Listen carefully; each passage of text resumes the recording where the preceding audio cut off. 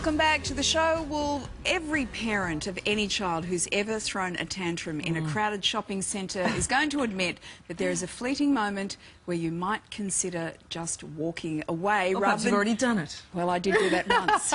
Rather than dealing with the screaming toddler creating chaos. And here to tell us how to win that war and to tame those terrible tantrums is family counsellor and therapist Karen Phillip, who's written a whole book about this topic, Karen, and I love the cover of this book. I've got to point out that the mother there, that's how I've often felt when my little ones are doing the tantrum. But it is every parent's nightmare, isn't it? Knowing absolutely. how to gain control. And when you've got your kids saying, I want that toy or I want that lolly, and they're digging in, what can you do? Well, if when you were just speaking about being in a shopping centre, okay, that's environment. Yes, actually, that's one of the worst times. Where there's an audience. Yes, oh, absolutely, they love it. Everyone's parenting on parade and working out whether or not you're handling it well. Yeah, the first thing I suggest to parents is not to use the word no, particularly when you're out. That doesn't mean you're giving in to them. It's say yes to them. I want this, mum. I want that, mum. Yes, I'll actually consider that. I'll think about that, and I may even decide to give you that later on or whenever.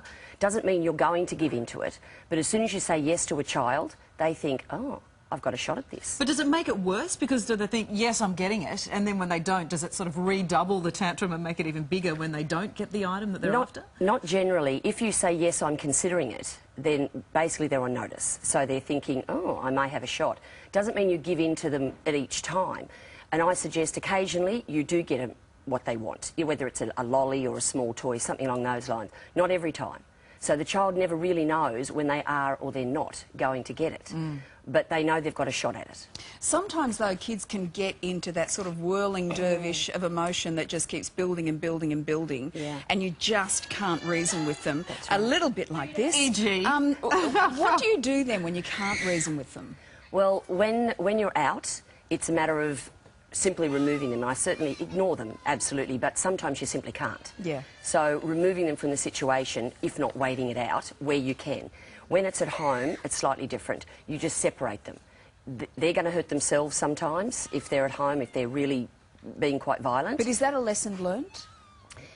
Once you do it a few times and the child knows they're going to be separated and not get their own way, it's the giving in. Once a parent decides to give in, just to keep them quiet and stop them, then that will escalate the next tantrum, because if they go louder and longer, then they'll get their own way. So it's a matter of stopping that. I've been told by workers in childcare centres that often it's best just to let the kid go through the tantrum, because you can't reason with them when they're in the throes of their worst possible scenario. You wait until afterwards to actually, when they've calmed down a bit, to talk about it. Yeah, well, even depending on the age of the child, there's really not much point sometimes even speaking about it when they're very little, because once it's over, it's gone. It's when they're a little older that you can start to discuss that, but it's a matter of setting up the consequences for them, and that they need to know that prior to anything, and also giving the child, if you see it escalating, you give the child choices. So let the child decide what they're going to do. And once they get to the age of 3 or 4, the children can decide that. You put the choices that you want them to choose, but they get one or the other. So they get the choice, they own that choice. Exactly right. So step by step, what should a parent do when they start seeing a tantrum begin? Okay, well, one of the first things, if they're out in public, it's negotiating with the child to a degree, and it's like, sweetheart, I can see you want this or that, and yes, I may consider giving that. So the yes word is a really good one.